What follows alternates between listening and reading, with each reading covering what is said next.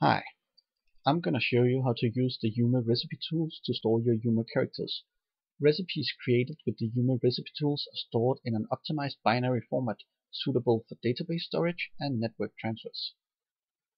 As you can see, I've already included the Humor package, as well as the Humor recipe tools itself. So I'm ready to go with the crowd scene, which is part of Humor. I press play, and I get 16 characters. Now, if I decide that I want to save any of these characters, I can select them, and then I can go into the Humor Load Save menu. In here, you'll see the first two menu items: Save Selected Avatars TXT, Save Selected Avatars as Asset. These are both part of Humor itself and will save the character in a regular TXT format, either as an TXT file or as an asset file inside Unity. I'll try to save the avatar as a TXT asset. TXT right here. Recipe size 5,519 bytes. Alright, so let's see what the optimized format from the Humor recipe pack can do. I'll take first the Humor the binary recipe float. This is a lossless format, which means this is exactly as good as the text format. There's no data loss, there's no compression, there's nothing. It's exactly the same. As you can see, 363 bytes. That's an immense saving for storage and network transfers. If I want even more savings, I can use this binary recipe 8-bit.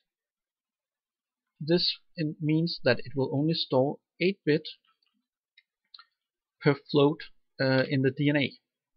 So colors, materials, all that is the same, except for the actual DNA values, which is compressed down to 1 byte per float, and that's simply ranging from 0 to 1. So if you have DNA values outside 0 to 1 range, you will have data loss, and if you have values inside there, you may have some rounding errors. But more or less, you get exactly the same character. Now it's all the way down to 225 bytes. So as you can see, a significant gain. We also have the 16-bit format, which is a trade-off between the two of them.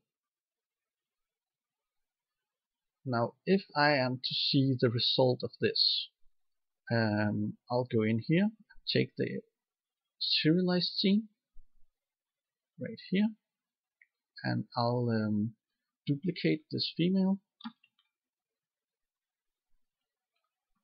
Alright, move it forward a bit, there, and then I'll hook it up with the 8-bit value. Alright, so we have 8-bit here, and to the left of 8-bit, we'll set up one character that uses the float, and finally, did I do that right? No, I didn't. Let's try it again. There we go. And finally, I'll have one character which is using the original TXT format.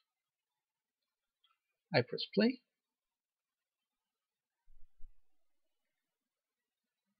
And out here, I'll have 3 identical characters.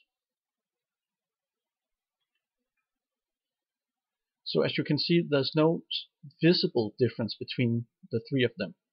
The only thing is that the 8-bit that we have here in the middle actually has some compression that if you went close enough, you might actually be able to find a small difference. But the float over here and the TXT over here are completely identical. There's one more thing that you can use the Humor recipe tool for, and that is the inspector. The inspector will show you the actual values of the recipe. So that means when you select the 8-bit recipe, you will see the DNA and the Colors tab. And that means you can edit your recipe directly inside the inspector. You can change the size or the height of your character. So now I'm gonna make the 8-bit character a bit taller.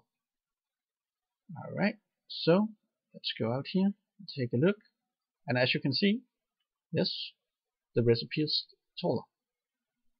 This was all I wanted to show you. It's the Yuma recipe tools, and it's available on the Asset Store.